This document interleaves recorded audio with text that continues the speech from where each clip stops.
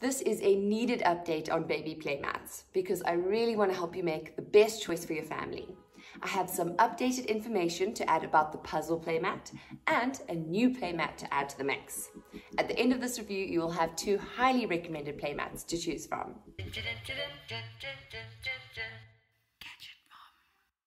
In the last review, I concluded that material playmats were not practical at all, and I implied that the puzzle playmat and the foldable foam playmat were a close tie, with my personal preference being the latter, the foldable foam mat. I can now tell you that I'm not a fan of the puzzle playmats at all.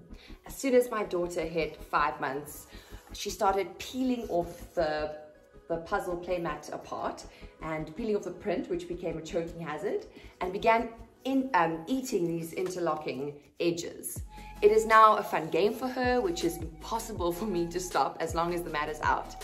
And last time I mentioned that the puzzle playmat is a mission to assemble and deconstruct, but something I didn't mention last time is that you cannot use the playmat outside on the grass as the pieces sit lopsided and therefore won't interlock. With the amount of pieces you also need to have a decent sized playmat, it can become very expensive. So with all these extra cons added to the cons list of my last playmat review, in my opinion, it knocks this playmat off my recommended list. So it looks like the only remaining option from my previous review is the foldable foam mat. But good news, I have another great option for you to choose, the double-sided Bolu baby playmat. In summary, this is basically a classier version of the foldable foam mat. This double-sided foam mat has a more sleek finish, so if your guest area is the only space you have for your child to play, then it is very nice to have a classier playmat out when you have guests around. This playmat is smaller than the foldable foam mat, so it usually fits in more spaces. This mat is amazing as a permanent mat, yet it is super light and easy to move anywhere else in the house. But note that it doesn't fold up into a portable, compact carry bag like the foldable foam mat. But it rolls up like a carpet, so I can't imagine it being practical to take with you on outings. Personally, I absolutely love my new double-sided playmat. It looks classier, it fits better in the space we have. I love having both playmats, but if I could only have one of them, I would still choose the foldable foam mat because you get the most out of it. It comes with us everywhere. It is so much better than a picnic blanket. When you get sand or grass or soil on it, it is much easier to quickly dust off. If you don't plan on ever taking your playmat out with you, then the classier double-sided playmat is great for you. I've created a full comparison of my 2 favorite and highly recommended baby playmats. I have a picture comparison of the 2 as well as close-ups of the mat so you can see the different materials or finishes and see what I mean when I say a classier finish. I also have a written comparison of these 2 mats with a lot more extra detail. So you can go to jadedaniel.org to see the nice little table that I put together and the pictures that I have for you, or you can continue watching this video where I'm going to quickly touch on the different things. Pros and cons. Starting with your pros, this one is extremely practical and this one is extremely large, which could be a pro or a con.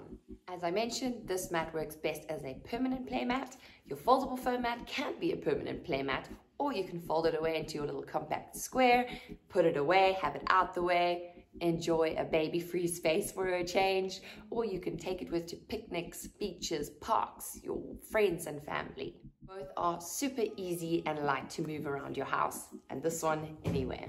Another pro is that they are actually both double-sided. This one is called the double-sided one because it's the main feature, but this one's main feature is the foldable one, which is why it's called that, but it's still double-sided. The ink on both of these are non-toxic. They're not going to irritate your skin, so they will irritate your baby skin, so they are safe for your child. The next point is that these foam mats really protect your baby's head. You cannot go without a play mat. You do not want your baby learning how to crawl, learning how to sit, and falling on a carpet or tile. It is extremely sore, and I've had some accidents where she hasn't been on the playmat and it's not fun. So you really need this for your baby. I'm gonna need my laptop for this. So they both are cushy enough to protect your baby's head, but hard enough for your baby to push up the floor, etc, etc. So anyway, here they've got here an XPE micro air cushion arranged in honeycomb formation for a cushioned rebound. This one's also XPE foam, but I think a different variation, so they're not identical.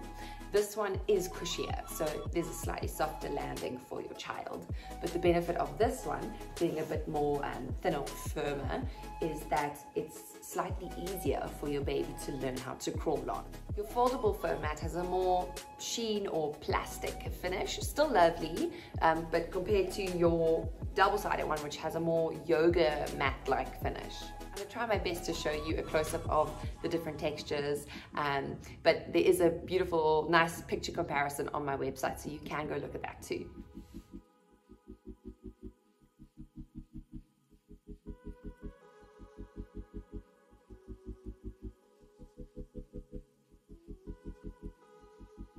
So you can see it really has that classier finish.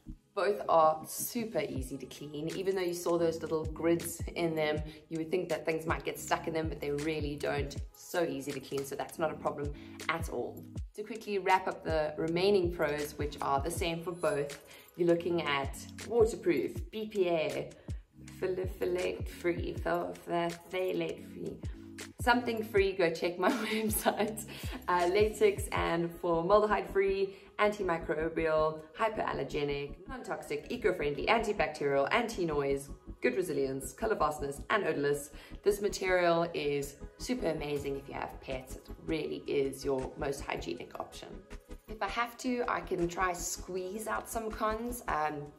This one arrived rolled up, and when it arrived rolled up, if I just used this print, I would have had no problem, but because I wanted this print, it was rolled up the opposite way for it, so the edges curved a bit, so I had to roll it up the reverse way and let it set for a few hours so that it wouldn't curve.